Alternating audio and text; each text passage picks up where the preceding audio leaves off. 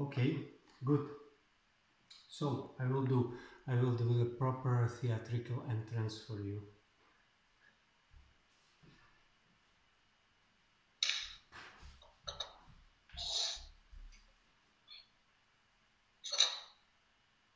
Good. Okay, so why I set up the lecture today is I just wanted to make sure that the writing that I sent you that it's really super clear, yeah, that you don't have any doubts and that you can really follow with ease and you can follow clearly what's going on. And so actually even after reading the score with the explanation that I give today, that you can start to work and that there is no misunderstandings, no doubts. But yes, there will always be some things happening and occurring. Okay, good. So the subject is traveling through all asanas, right? It's a, I would say it's a score that I developed over some years, and it took this shape and it took this name. And I think just you can follow the reading, like what I wrote in the first paragraph, that is the foundational score of the style. And that is destined to develop these basic layers. Yeah, so with some of you also when I was talking, I explained that I need to build some kind of a good base layer that we can, anything else what we start to work on, that we can put actually on top of this traveling through all asana score. Yeah, so that's why I said it's a kind of a basic building block. And it just develops different kind of abilities and different skillfulness and just all different properties that I will need to build the work upon. Okay, so anyway, so the first paragraph is just the introduction, and I just go into that you will acquire a detailed body mapping. Yeah, so it's really something that through study of the form and through shaping of the form and considering the relationships, okay, like my head now towards me, it's here. So I start to feel these relationships. Yeah? So that's what I mean by detailed body mapping, that I know now that the lumbar spine is slightly curving and now it's curving a little bit less, and now that the chest is open, or now the chest is kind of sinking in. Yeah, so that's what I mean by detailed body mapping and the kinesthetic awareness. And then understanding of corporal causalities. I just notice that often if I do something, for example, if I lift my leg, my pelvis lifts with. Even if I did not think of it, I just thought of lifting my leg, and suddenly I lift also my pelvis up, right? So that's this causality. I realized that if while moving through different forms, you can notice that I just wanted to go down and my chest was sinking this way. Yeah? So if I notice that, then I understand that this going down caused the chest going this way, then I can oppose it and I can be somewhere else. And that's how all many of the indications and many of the specific details that I will give you, that's how they came, by observation of this causality, what causes what. Okay. And the proprioceptive sensitivity, so of course that I start to feel where my body is in space, and even if I close my eyes, that I start to have better feeling of where I am in space. Yeah, so it's, anyway, this will become clear as we go. And so the last sentence of this chapter is very tangible and useful score, so that's super clear, no? To develop abilities, range of motion, certain potential of being here, being able to sustain someplace, being able to move through. Yeah, so to have just to have this ability. Yeah, that my body can do it.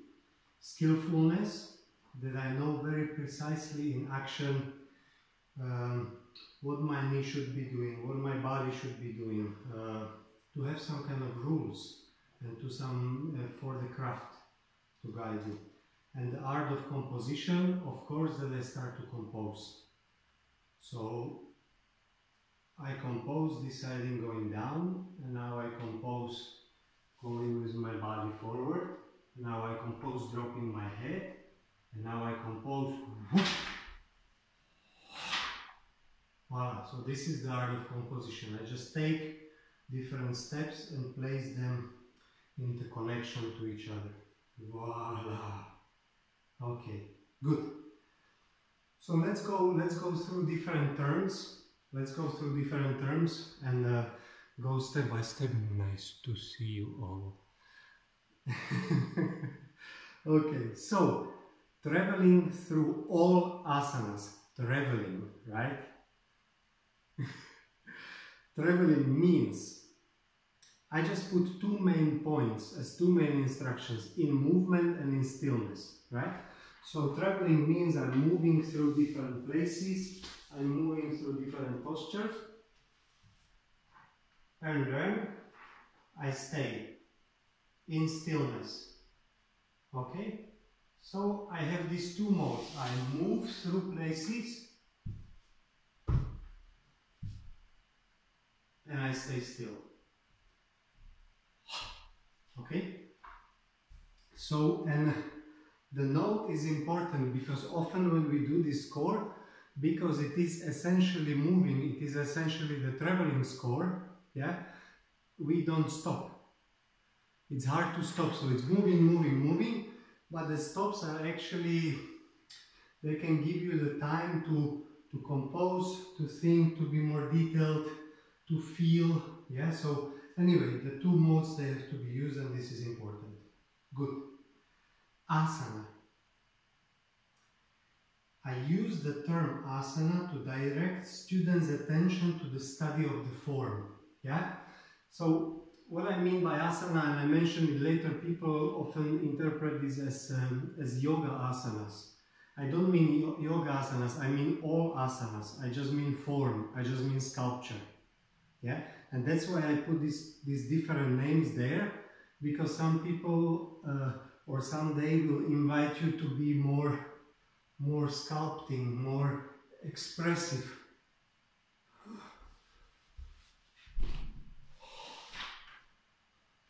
Yeah, so here some kind of affect, some kind of emotion, some kind of feeling. It's directing my choices. And another day I feel more abstract and I'm more composed. I feel the form, I feel the relationships. Yeah, so I compose more abstractly, and some days with asana, yeah, there is like nice point written at the beginning to be devotional, to be determined, yeah, because there is something about asanas that is so, how shall I say, it's so codified, it's so holy, yeah, and I don't mean again yoga asanas, but I want to give this holiness to this. Yeah, that I know what every body part, every detail, what is doing and why is it doing it and what for is doing it, and anyway, so to give this kind of importance to the form, even if it's any kind of form, yeah, it doesn't need to be codified form according to the conviction or certain, okay, good. All asanas, well, let me just check the time. Okay, it's running quickly. Good. So, what I mean by all, yeah, it's important to touch all, and especially when I start to work with this concept. So when I do this ABC explanation later, this will be clear to mention. So all, it just represent the collection of all different situations and areas or chapters, how I call it, the ones that I encountered, and they make for me the huge diversity. So chapter 1, middle level, alias holy smoking thighs. Yeah, it's clear. It's kind of squats area. This will be explained later. Then we have a floor work. Kind of normal floor work, but specific floor work. The levitation, where the center is of the floor. Yeah. Body center is off the floor. Or the levitation where the body center is on the floor, but I'm still very light and hovering. Yeah, often we study the floor work where we want to give the body weight down to the floor. Yeah, like, but I like the floor work, the levitation floor work. So from center of the floor, center on the floor. And I stop. Stillness. Detail. Change of situation. Quite radical. Within the same area. That's the floor work. Being on one leg, super clear. Only one leg is touching the floor.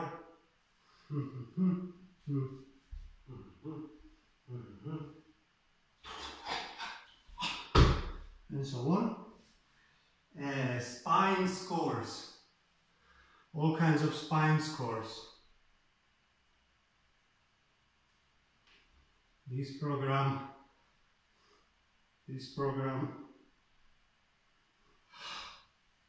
Lovely chest bend. And so on. Yeah, so just to treat the spine well. Another huge chapter. Study of yoga asanas. I put it there because I spent many years with one of my teachers, Alexis Simon, and through the study of, it was Iyengar yoga, I learned so much detail, so much precision, so much craft that I did not encounter anywhere else. Yeah. So, and it's an area of postures that it's hard to encounter with another styles. They are just so specific, like, yeah, whatever, how do you get there? Yeah, so it's just another kind of good chapter to inject into the all asanas. Okay, and then we have, oh, I'm getting into it, huh? okay, sorry. Getting excited. Good. So inversions upside down, yeah, again something specific that if you don't do it, it's hard to get there. Yeah, so going up on the hands, all kinds of tumbling situations and so on. So this is specific area. And the affect expression through the form. This one I think is very specific to me, and I mentioned especially the face.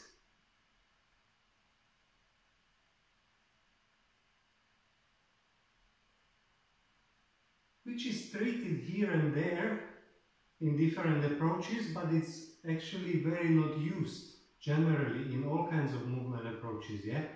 But I really like this alive face. Then hands as a very expressive element.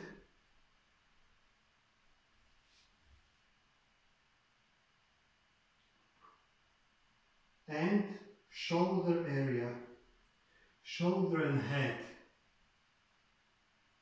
Yeah, so here when this sculpting,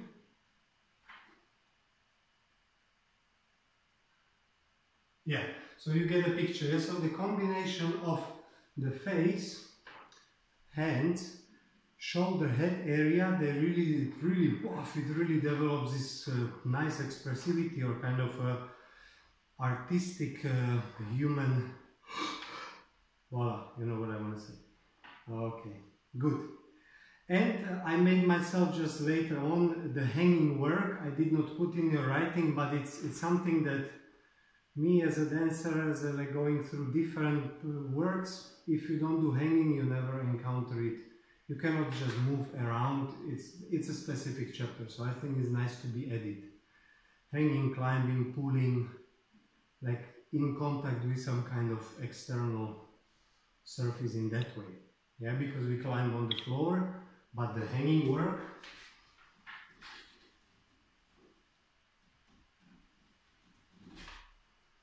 alright, okay, good.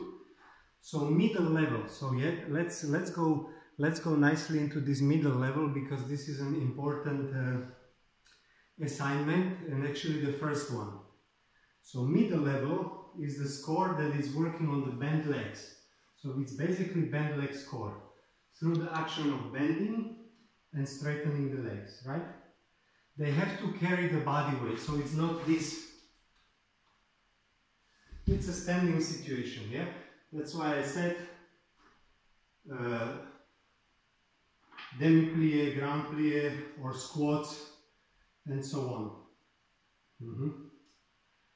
Okay, here's some specificity that I need to.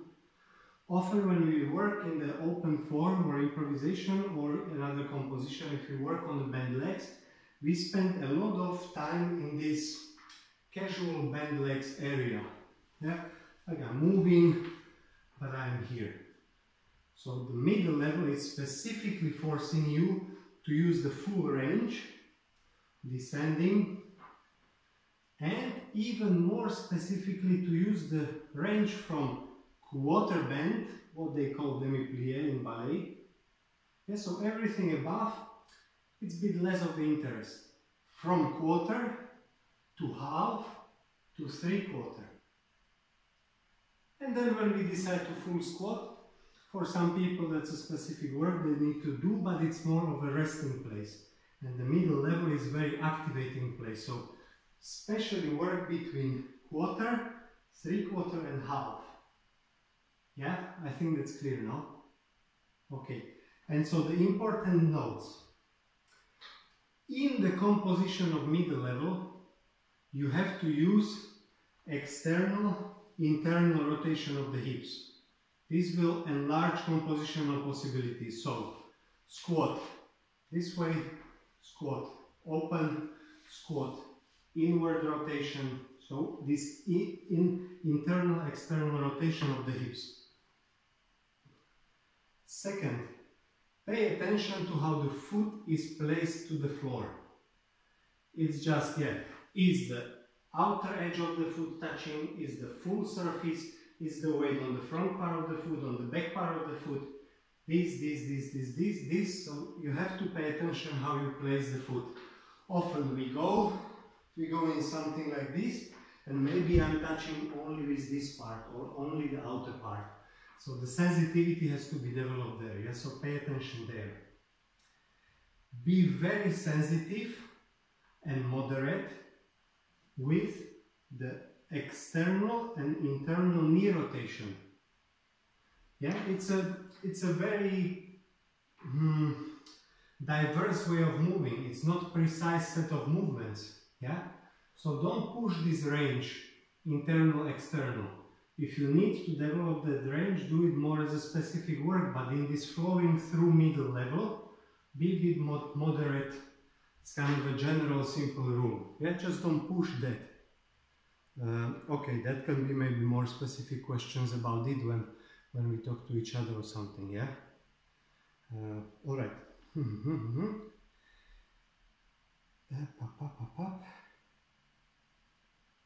Upper body. So in the middle level, it is essentially a leg score. This is the last note. But the spine, what the spine is doing, how the spine is behaving, it's of a major importance. Yeah. So it is a leg score, but anyway, this we will treat well. Good. Sorry, I'm a bit like rushing through. I don't want to keep you too long. We can do this again, yeah. But all right. So, how to work on the traveling through all asanas score? I will model here a scenario of working of 1 hour. Yeah, I will start with option A. Open flow through all asanas. And what I mean through all, I deliberately try to go through all. Going backwards, going forward, going low, going high, going on one leg, going on close positions, going large places, going something that is really tiny and skinny. Yeah, to really, so the first session should be really to go through everything. Like everything what my body can do, I try to do it. To, maybe you call it to warm it up, maybe, I don't know, whatever you call it, but you have to visit physically places. Yeah? On one leg, on two legs, so all from 1, 2, 3, 4, the main study chapters, I try to go through everything. Hanging, upside down, spine work, down, and I try to quickly throw from one place to another, so not so systematically that I have the ability to go from being backwards, suddenly I can go, hey! Yeah, I go on to this levitation floor place, okay? So that's the purpose of the first session, and less than 20 minutes, it does not make any sense. Yeah? Aha. Good. So less than 20 minutes is too short, so 30 minutes of the session like this, because you will see it will take you time to get in. Then B, we have to narrow the scope and work only on one chapter, and that's why I presented this middle level, okay? That this will be the first thing to start with. Only middle level. All asanas within middle level. Internally rotated, externally rotated. On one leg on this. Foot touching like this, foot touching like that. Body here, body there, but everything of the squats. All the possible squats in the world you can imagine. Okay? Good. And then the last step could be 10-15 minutes only, the C. You have to choreograph specific moves and work on them. Yeah, so I find one, I find this squat,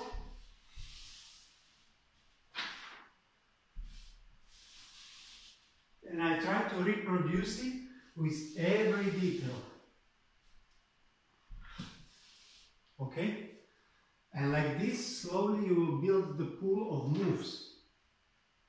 Yeah, so this is very tedious, repetitive, concrete work on the same moves. Over 1 year, I can develop many moves. You have to choreograph them. Okay? Good. So it is very important that you go through A, B, C, okay? And why am I don't know, maybe you hear me well, but I don't know. Okay. Good. And start like this, as I suggested, start from all, this zooming in, go to one chapter, and then go only to one specific move. The importance of choice making, this one is very important. Okay, besides all the steps and all the ideas and everything what you work on, actually what you are really working on as a first place is developing vocabulary, knowing how to compose, knowing how to make choices, and this will take time, and this is a huge part of work.